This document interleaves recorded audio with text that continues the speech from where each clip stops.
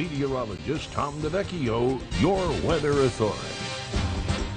It's 5:12 on this Thursday morning, and we're checking out downtown Meadville here in our Erie County Community College of Pennsylvania weather cam. And things are looking pretty good for today right now. Looking up Chestnut Street, weather in pretty good shape on this Thursday morning. Nice dry roads, mostly clear skies, and tranquil conditions. Now, of course, we're heading toward the holiday weekend. What can we expect here? Still a lot of question marks when it comes especially to Sunday and Monday. Until then, we're going to keep the green lights, though, for now. Today, Friday, Saturday, maybe an isolated inland storm, but looks like the vast majority of you dry. Sunday and Monday, fronts are draped over the area. Some models give us a lot of rain, others give us next to nothing. So for now, we're going to stick with just a chance of scattered showers and storms. Keep the green light, but we have to put the yellow light on tomorrow. We'll see how that goes. In the meantime, temperature 59 in Corey, 60 for Becky out there in French Creek. Downtown area, it's 65, Edinburgh 61, Fairview 62, and Lake City has 68, Neenah 60, 62 in Conneaut Lake. Ed's got 63 in Westmead, upper 50s, Canadota Lake, and out toward Sagertown.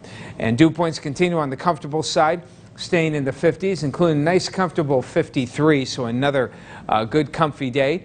And you know, what originally was going to look like a pretty cool day is now starting to turn out to be not too bad here as an upper level wave continues to move toward the east. We'll have some good sunshine. The air not as chilly, so we should get well into the 70s today. And breaking 80s tomorrow as the ridge builds in here.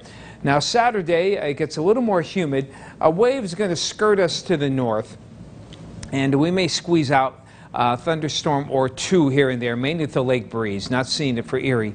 You know, not something you want to put off the outdoor plans. And Sunday and Monday, just keep watch. Keep your plans, but we'll see what this wave does. Just unsure exactly where that wave is going to head on, you know, where it's going to be headed.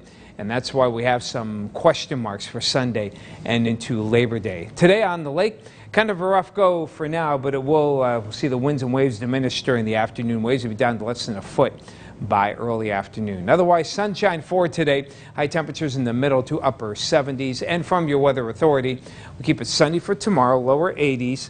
Maybe an isolated inland storm on Saturday. And for now, we're just going to keep a chance of scattered showers and storms Sunday into Monday.